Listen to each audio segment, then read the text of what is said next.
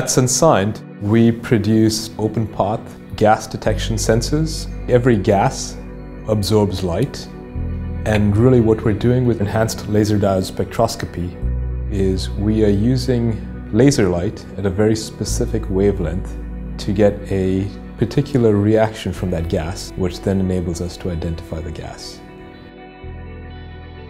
Toxic gas detection needs to be done at very low levels, parts per million, much lower than can be done with NDIR technology, which has forced people to use very poor technologies like electrochemical cells and semiconductor films, both of which are non-specific, react to all sorts of things and are prone to failing without any warning. We thought that was completely unacceptable and that operators needed to be protected by something far more reliable. The main challenges for toxic gas detection is the small concentrations we're trying to detect being target gas specific, so we don't have unwanted shutdowns due to other interference gases or environmental effects. To have a fast speed of response and a reliable response in adverse weather conditions. In addition to that, routine testing or maintenance is a significant burden on any operation. Senscient ELDS technology addresses all of those issues. ELDS stands for Enhanced Laser Diode Spectroscopy, which is the technology that has been developed by Senscient. All gas molecules interact with light. At certain wavelengths, gas molecules absorb energy. This generates an absorption spectrum. Each peak represents an absorption line. Senscient uses advanced lasers that are precisely tuned to a specific individual absorption line.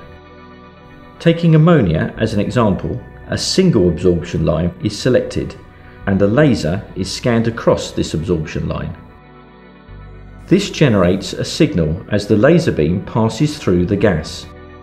The signal, called a harmonic fingerprint, is unique to ammonia. Our detectors use a transmitter that directs the laser beam towards a receiver. The receiver is programmed to recognize the specific harmonic fingerprint of ammonia, avoiding false alarms.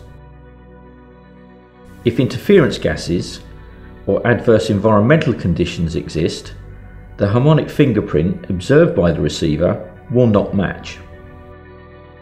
During an ammonia gas release, an ammonia-specific harmonic fingerprint is observed. This will match the one programmed in the receiver and confirms the presence of ammonia. The receiver then calculates the gas concentration in the beam.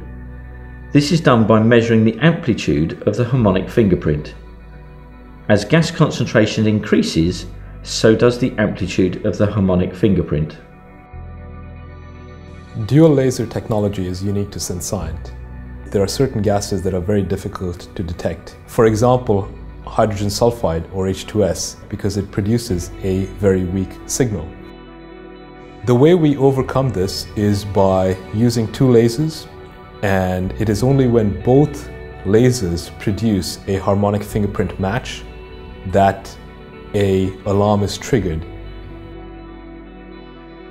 In toxic gas detection, by having two lasers, comparing the results, you completely eliminate the false alarms that you get from having a single laser. So the three key things to take away about Senscient's toxic gas detection is fail-safe operation, no false alarms, and there are no consumable sensing elements. For the first time in many years, we've got some new sensing technology which offers some real benefits to end users and operators of this sort of equipment.